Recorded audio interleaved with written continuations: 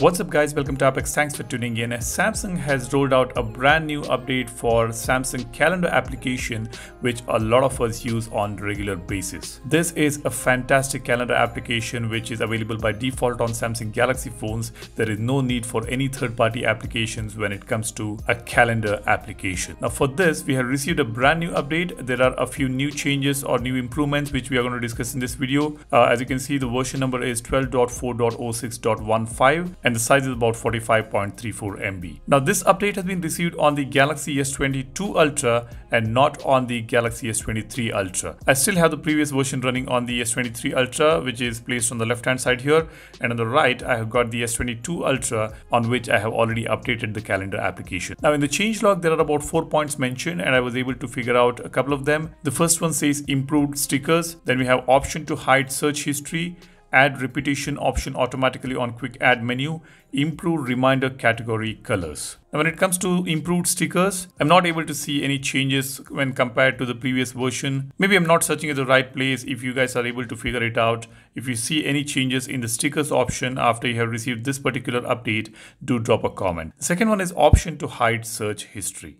Now on calendar app, on the top right, we have got this search option. Let's go ahead and tap on it on both these phones. Now you can see on the older version, we just have this mic icon and there is no 3 dots menu or kebab menu here on the top right. Whereas on the new version, we have got this 3 dot button here. I'll just tap on this. We get an option search settings. I'll open this.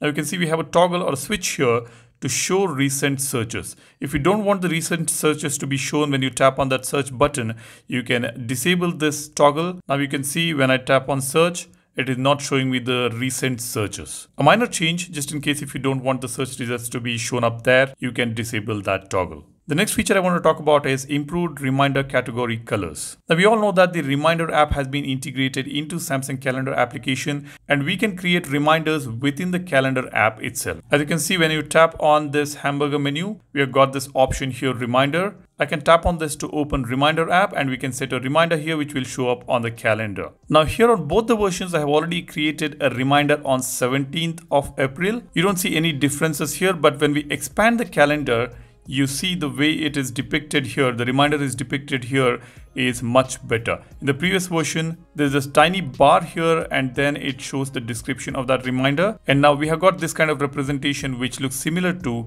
event representation, as you can see here. That's another minor change we have got. The last change which I'm not able to figure out is add repetition option automatically on quick add menu. This is another change which I'm not able to figure out. If you guys are able to figure this out, do let me know in the comment section below. These are some changes we have received on Samsung Calendar application with this all new update. Let me know what do you think, and also let me know which calendar app do you use. Do you use the same Samsung Calendar application which is available on your Galaxy phone, or have you downloaded a third-party application or Google Calendar? Do drop a comment and let me know. That's about it. If you haven't subscribed to the channel yet, go ahead, hit the subscribe button and give this video a like if you find this useful. Thanks for watching. My name is Salian, signing off. Cheers, bye bye.